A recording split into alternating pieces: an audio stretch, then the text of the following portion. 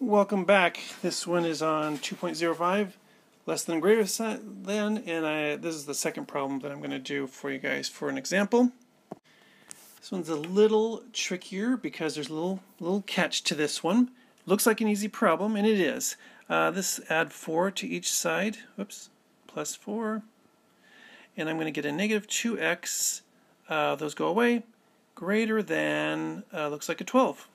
I can't leave it like that, though. I got to get rid of that negative 2. The only way to do that is divide the whole thing by negative 2 and divide this whole thing by negative 2, and that goes to 1, and we get an x over here. And over here, this comes up to a negative 6, because a positive divided by a negative is a negative. And when that happens, I divided by a negative 2. This is critical. I divided by a negative 2 on each side. What happens to this sign here is it turns around. It flips the other direction. So now x is less than negative 6.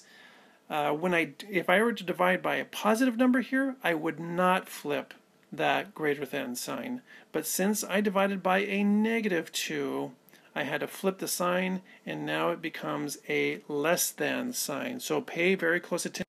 So remember that little tip. I hope that helps. See you next time.